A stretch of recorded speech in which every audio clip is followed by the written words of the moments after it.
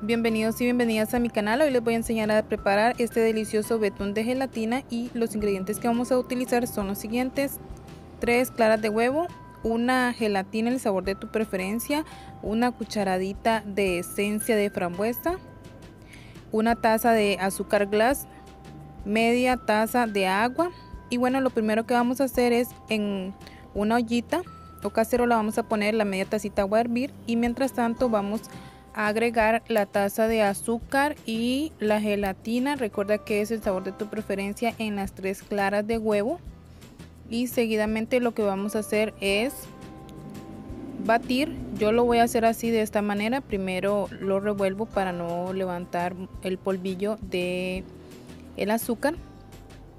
Y bueno, comenzamos. Yo comienzo con la velocidad media a alta y lo vamos a estar batiendo durante unos 5 minutos aproximadamente.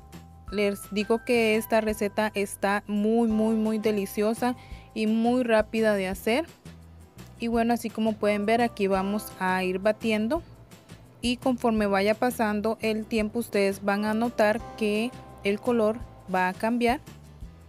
Y bueno, así como pueden ver, vamos a seguir aquí batiendo este delicioso betún de gelatina. Espero que les guste y lo pongan en práctica. No olviden dejarme su comentario, ya que es muy importante para mí.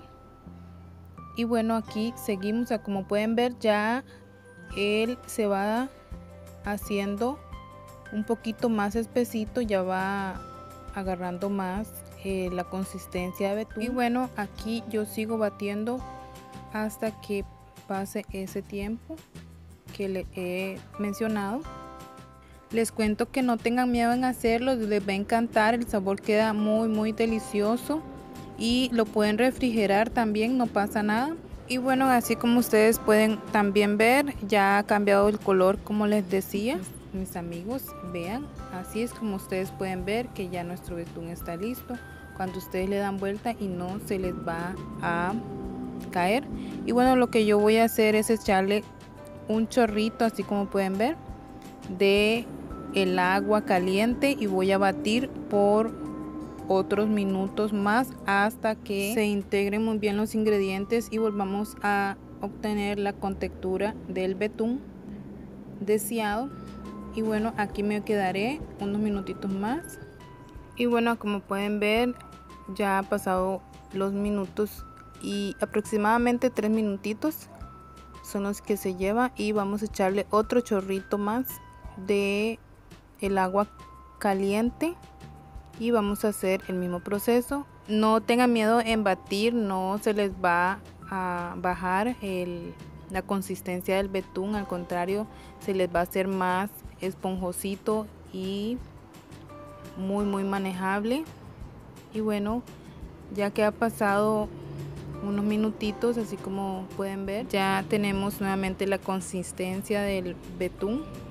Y bueno, lo que yo paso a hacer seguidamente es agregarle la esencia. Recuerde que pueden utilizar el sabor de su preferencia, igual la gelatina, y volvemos a batir para que los ingredientes se integren muy bien por unos minutos más, y estaría listo nuestro delicioso betún de gelatina.